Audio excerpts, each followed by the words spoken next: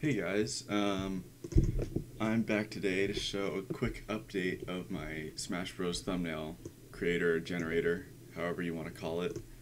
Um, so the first thing I wanted to show was the fact that when you download it now, it'll be in two different zip folders. One is the thumbnail generator and one is the image pack 1. You can just extract both of these to the same folder. So if I just right click them and then say extract here,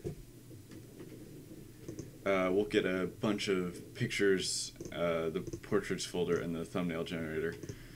The thumbnail generator has default nameplate, default background, and the generator, and then the image pack has portraits, the Brawl, Smash 4, Melee, and Project M logos, like this and like this, and it also has the logo for the program and a file called default.stn.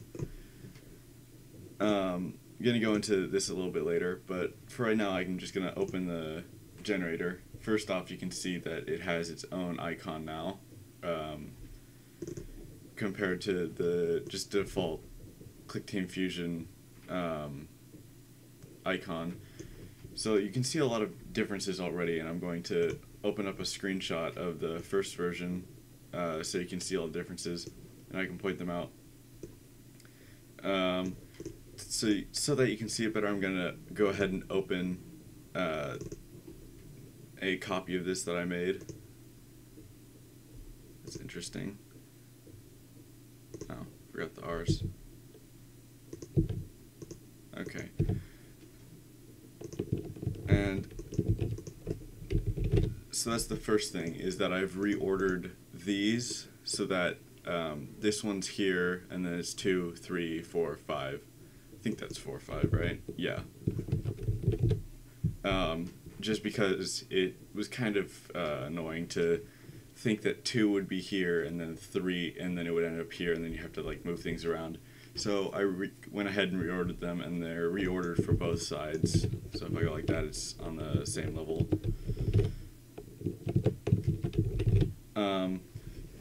The second thing is that the export button, which is normally, or was normally right here, I moved it into the file menu. It's export right there. You can also do Control E and it'll export. So if I went ahead and Control E, it'll export that right there. And then the thing that you probably noticed was when I went and opened it up, that's what the STN files are. STN stands for Smash Thumbnail.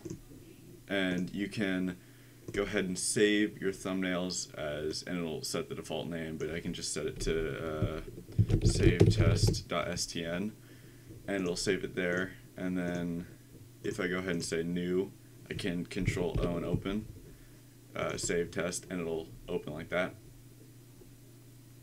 Next thing that you'll notice is that the name settings were normally here and here. I've moved them into a new tag. The tabs, there weren't any tabs before. Now there are 3 tabs for characters, backgrounds and names, and the custom images. So I'm going to go to the background and names. So first off, we have player 1's name, player 2's name, and in case you forget who's who, there's the names right there when you're seeing the characters. So these work just how they did before. How I can type in really cool guy, and it'll change it just automatically. And I could type like Beats wig, and it'll change it automatically.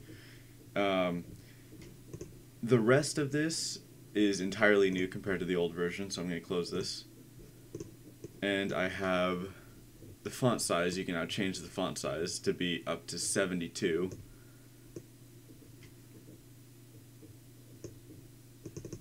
And it doesn't really like it if you do like that too big. And so I'm going to go ahead, see if shrinking it doesn't do anything. I believe if you just refresh an image, it'll get rid of them. That text.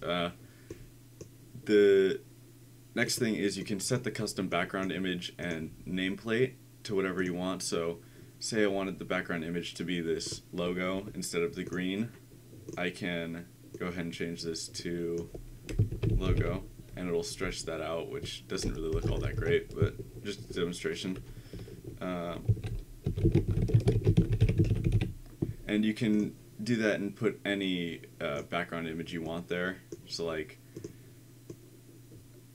let's see, don't really have any good ones. I guess I'll just pick, I have an idea.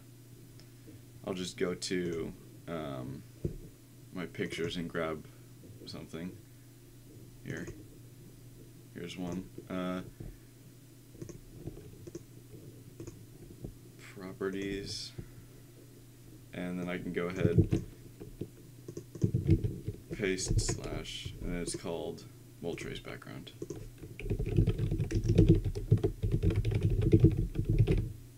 And it sets it just like that. Nameplate offsets. I can go ahead and offset the nameplates on the X and the Y axis. So I can do that, and then you can always just type in the values if you know them.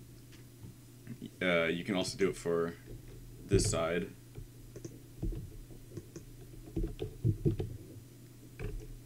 Like that.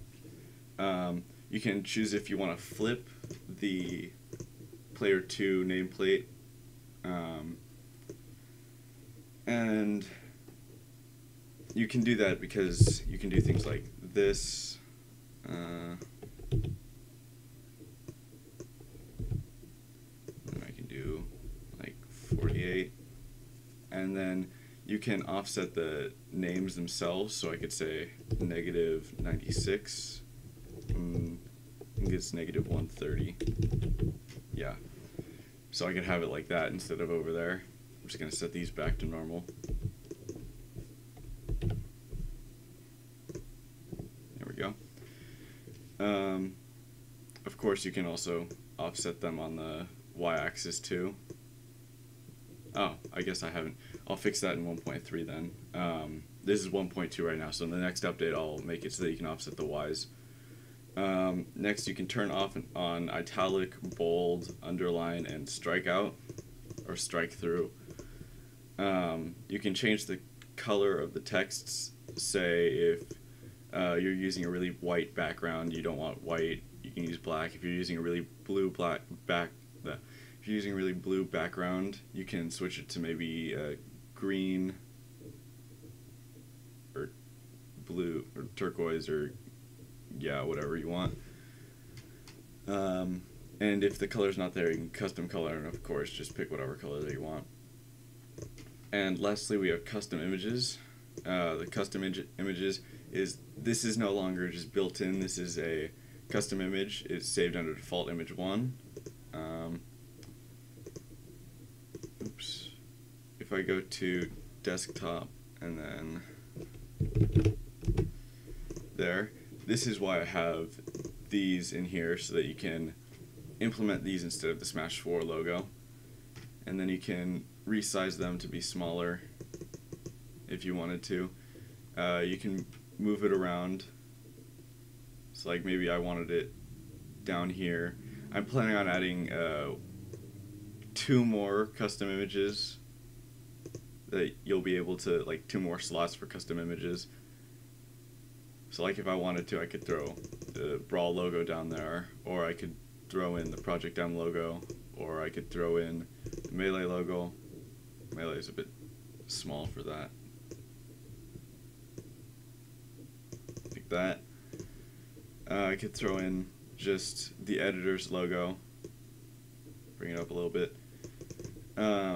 And then you can rotate them as far as you want, and it will wrap back around to 0 once you've hit 360. So I could go and get the Project M logo again, have it as slant, and then raise it up a little bit like that. Just if you wanted that, maybe you wanted 28 and then 128. Maybe you wanted it in the corner. But yeah, I just wanted to show off how this all works now, and of course you can save that, and then if you were to go ahead and Control N and get a new one, or just close it and open it again, you can always go ahead and open the one that you saved and it'll all be there the way that you had it before. Obviously there's a few problems. I just finished this, so there are a couple of problems that I've now noticed recording this, which are this image doesn't save and it doesn't save the rotation, so I just have to add those, and I'll probably put out a 1.2.1 by the time this video is uploaded. You'll be able to find the download links to this zip and this zip both in the description of the video. And I guess that's everything. Thanks for watching.